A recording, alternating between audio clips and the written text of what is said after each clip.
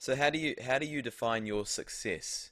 So what would be, you either win or lose, and sometimes you that will dictate how you feel.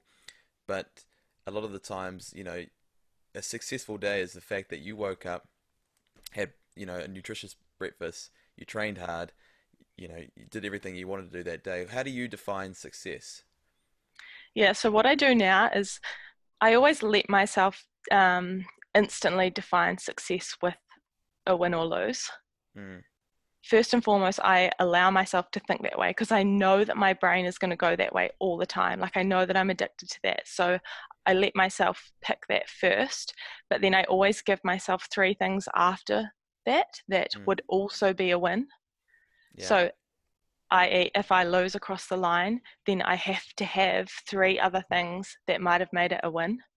yeah, Whether it's like holding form and being able to still like connect with the water in the right way, or whether I spoke up if I thought that something wasn't right. Like just three small things that can contribute to a great row aside from whether I cross the line first or second. mm, And I'll do that all the time now. For a race as well. So even for a small domestic race, I mean, it's pretty obvious who crosses the line first, but um, I'll give myself three things for if I don't cross the line first. Did I stay sitting up through the second K? Did I pace out the race in the right way? Did I not try and go too early? Or, yeah, mm, three things that I can measure without being the measure of across the line. mm. That's cool. I like that. And you physically write those down, or Not just think about always, it? but yeah, Just I think. definitely started off writing them down. Mm, Um, Definitely after that 2016 summer, it got to the point where, I mean, that was all I was doing because I wasn't winning either. mm, So I was losing and then just getting frustrated. And so it started with the smallest of things of saying, if I complete this race without throwing my mood out the door with 500 to go, then that's such a win for this week. yeah.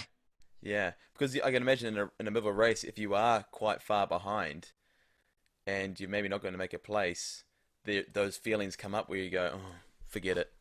All right, I'm just going to finish off here. Or do you have, do you stick to your rhythm? Do you stick to your stroke? Do you stick to your own self-pride? And that's a battle with yourself, isn't it? In that moment. Oh, it's a huge battle. And honestly, I think that's half of it, especially, and that's what we talk about in the eight all the time, because there comes a point in the race that um, you're just so uncomfortable. Mm, And you know you're going to be uncomfortable for still a really long time. mm, And that's where we talk about trust a lot and trusting in not only yourself physiologically and what you're capable of, but trusting in the rhythm of the boat and trusting that all the other seven girls are going to be thinking the same way that I will about that. mm. Yeah. Are you in that being in a team as well? Is that the added feeling of I don't want to let my next person down? Does that must help as well? Because if it's all by yourself, you kind of you can you don't Yeah. mind if you let yourself down, but you don't want to let other people down. Is that the beauty of being in an eight?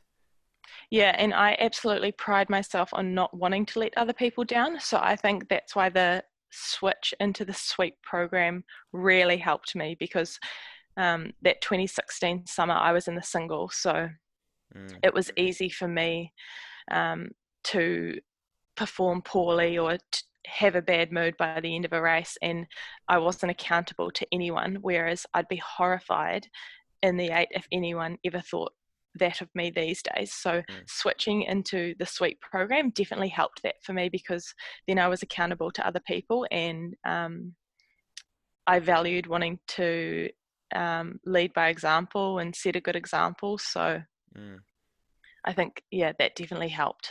mm.